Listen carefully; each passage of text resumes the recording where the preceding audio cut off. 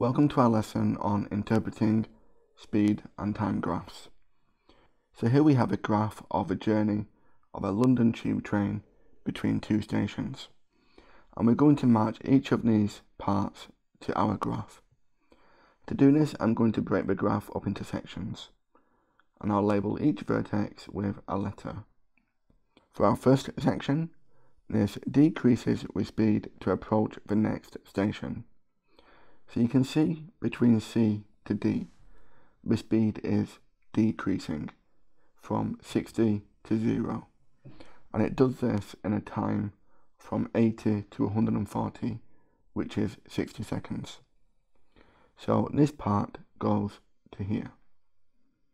And for the next one, it departs the station and increases in speed for 30 seconds. So now we have, starting at 0, increasing in speed to 60, and this takes 30 seconds. So this part goes here. And then we have, it travels at a constant speed of 60 meters per second.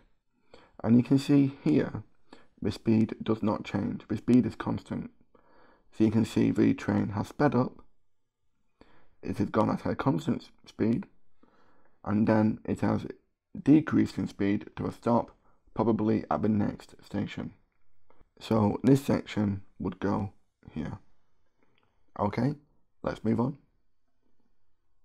So now we're asked to find the acceleration over the first 30 seconds. Acceleration is a measure of speed divided by time. You can see the time is 30 seconds, and over these 30 seconds it increases to 60 meters per second. So our acceleration is 60 divided by 30, which is 2.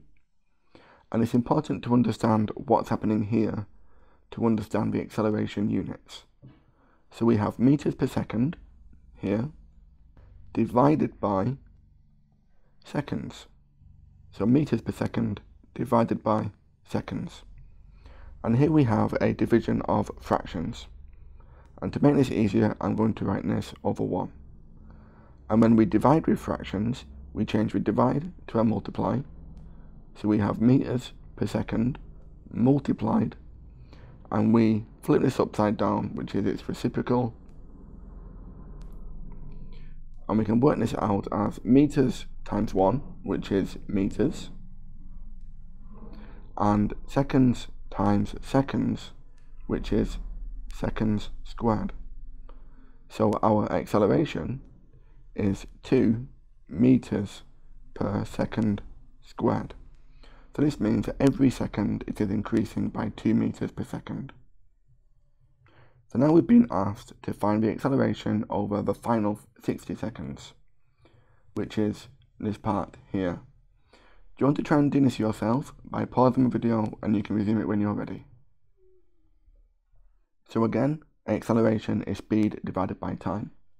And we can see the speed is from 60 to 0, which is negative 60. And this is in meters per second.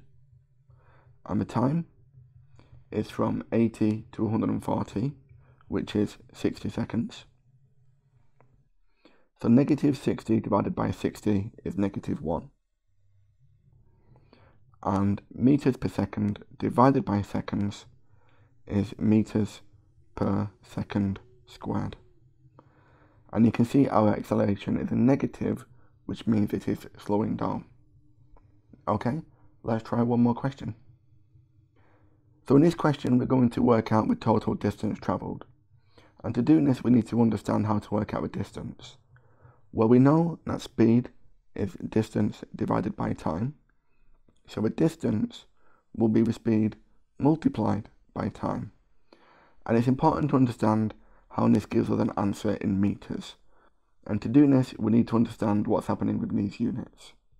So we have meters per second multiplied by seconds. And again, I'll write this as a fraction, seconds over 1. So you can see we have this second as a division and this as a multiplication. So these two will cancel. So now we have meters divided by 1, or just meters. So to work out the distance in meters, we have to work out the area underneath this graph, because area is a product of two dimensions, in this case speed and time. And to work out the area, I'm going to consider it as three shapes. We have our triangle here, where the height is 60, the base is 30. So this is going to be 900, which is in meters.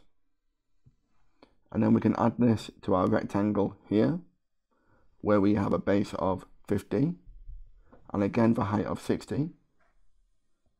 The product of 50 and 60 is 3000, again in meters. And the next one, we have this triangle,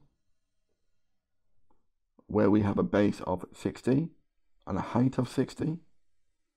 So this will be 1800 meters. So the total distance will be the yellow triangle, 900 meters, plus the rectangle, 3000 meters, plus the green triangle, 1800 meters. So we have a total distance of 5700 meters, or 5.7 kilometers. Okay, thank you for watching, and I hope you found that useful. Thanks again, and take care.